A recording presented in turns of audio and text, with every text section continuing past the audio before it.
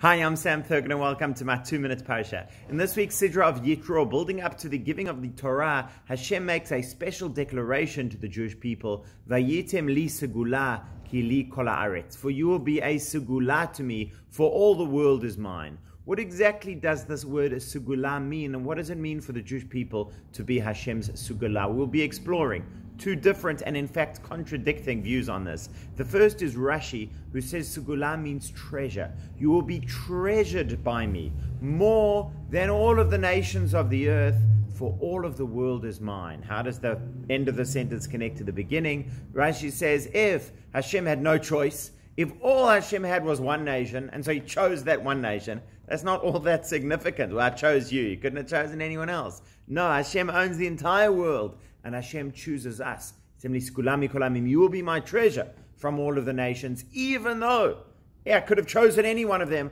I've chosen you. You are special, and the others are not so significant to me. The second explanation is that of the Sephorino, who says that this word segula means, in a sense, you will be my messengers towards the other nations. You will be tasked with bringing my word and my teachings to all of the other nations of the world, because even though I love you and I've chosen you, all of the world is mine, and I feel a responsibility towards the other nations as well. And here you have the two themes that come up so often in Judaism of particularism and universalism. Rashi speaking about what it means to be beloved by Hashem and to be chosen by Hashem as the Jewish people, and the Sephorino saying what it means to be an agent of Hashem in bringing Hashem's word to the wider world.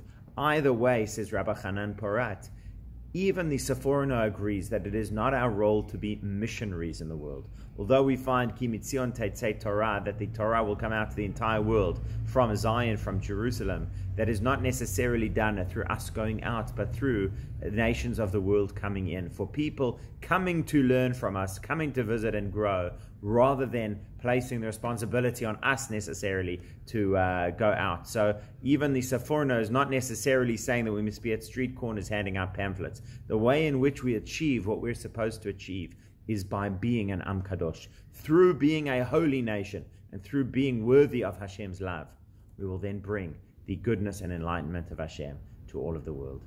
Wish you all a Shabbat Shalom.